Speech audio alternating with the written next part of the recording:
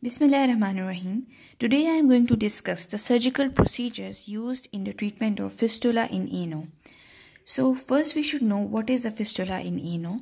It is defined as basically a tract lined by granulation tissue connecting the anal canal or rectum and the perianal skin. So this is a model which I have made. This is the anal opening. This is the perianal skin. This is the internal of the rectum and anal canal. And I have made 3 fistulas in it. So fistula has basically 2 openings. So one is the external opening, which is slightly elevated, and the other is the internal opening, which is slightly pitted. So you can feel the pit on palpation. So basically fistulas are of 2 types. Low anal fistulas and high anal fistulas. Their treatments are different because their depth is different. So now I'm going to discuss the surgical procedures used in the treatment of fistula in ano. There are 3 surgical procedures. One is fistulotomy, the other is fistulectomy, and the third is seton. So fistulotomy, as the name indicates, it lay opens the fistula. In this procedure, we lay open the fistula, we open the fistula so that all the pus and things are drained, and the tract, it then heals itself. The second is the fistulectomy. As the name indicates, in this we remove the whole fistula. Like in thyroidectomy, we remove the thyroid. So in fistulectomy, we cut around the fistulous tract and we remove it. And the third is seton. Seton is basically a thread that is passed through the fistulous tract, and it has 2 types, either draining seton and cutting seton. So now I'm going to demonstrate to you all the 3 procedures. So now I'm going to demonstrate to you the first procedure, that is fistulotomy, in which we lay open the tract. So this is performed in only the low anal fistulas. So what we do is we pass a probe through the external opening to slowly and smoothly, so that we don't create a new tract. Now you can see the probe has been passed and it has entered the anal canal. So now we know the exact tract. Then we what do is that we just cut it and lay it open.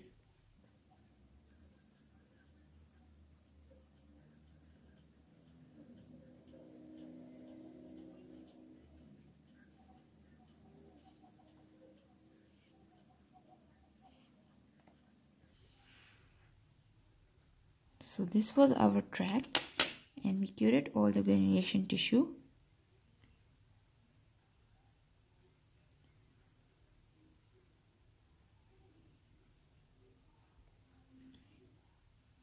And allow it to heal by secondary intention. We just do the dressing, or we can stitch it in some cases. So this was fistulotomy.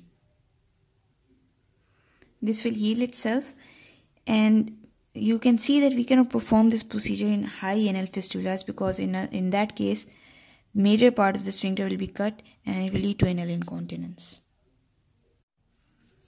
Now it's time for fistulectomy. So in fistulectomy, we basically remove the whole tract by cutting around it. So in order to do that, we have to identify the tract, and we can do it by either injecting methylene blue dye in it, like this, in the tract through the external opening, or we can pass a probe through it slowly and smoothly to identify it, and then we cut all around it. So the probe has been passed, you can see it is coming out from the other end.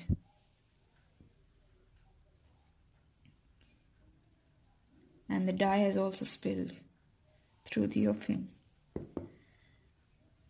So now we are going to cut around it to remove the tract.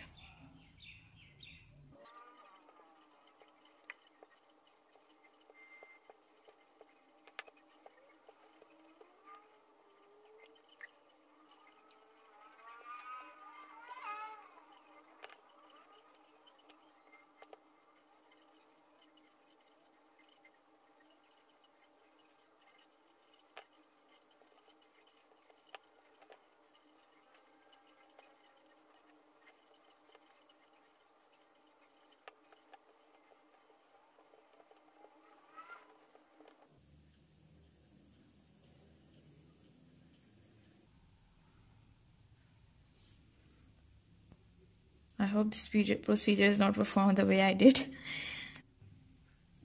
So this was fistulectomy. You can see that the external anal sphincter is preserved and the tract is removed. Now there is no granulation tissue inside, so the tract can heal. So now I'm going to demonstrate to you the seton. Seton is basically of two types, draining seton and cutting seton. So I pass a probe through the fistula,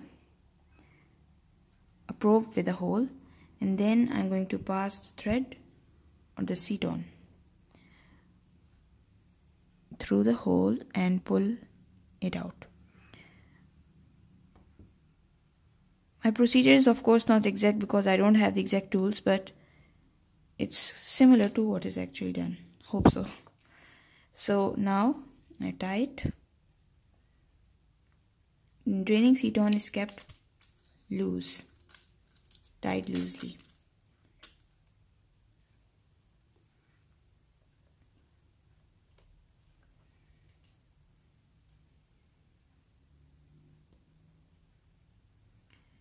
So this is a draining seton. Its advantage is that the person can move it to and fro and drain the fistula. The draining seton can be removed after about 3 to 4 months when it is ensured that the fistula is free of infection. And after removing it, you can close the internal opening through anal mucosal flap. So the seton is removed in this way, and then through the anal opening. This was the internal opening, so you create a V-shaped mucosal flap,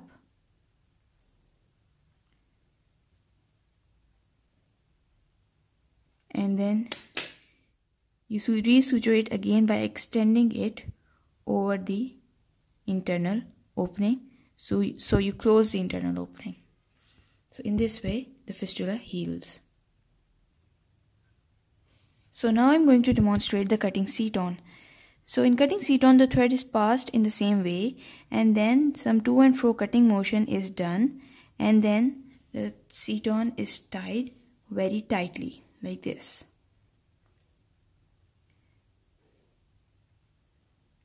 And the patient is asked to return in about a week when the seton becomes somewhat loose. So when the patient returns after a week, you can see the seton is loose, you reopen it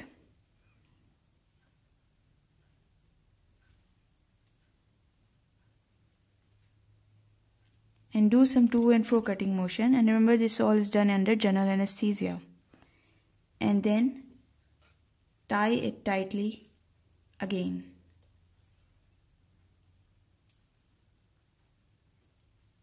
You will see that each time the fistulous opening is coming nearer and nearer to the anal sphincter, and it is healing side by side. So when the patient again returns after a week, you can see that seton has become loose. You again reopen it.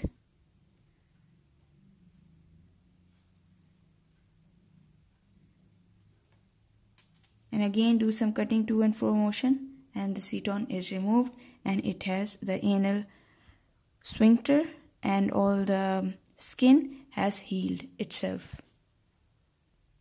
So in cutting seton, we have basically cut through the sphincter, but as we have done it very slowly over a period of months, so this leads to, so the sphincter basically heals itself and it does not lead to incontinence. It is basically similar to the experiment we do in schools, the experiment of passing a wire through a block of ice, and which does not and the ice does not cut through while the wire passes through it. So that's it. Thank you. Hope you found it easy.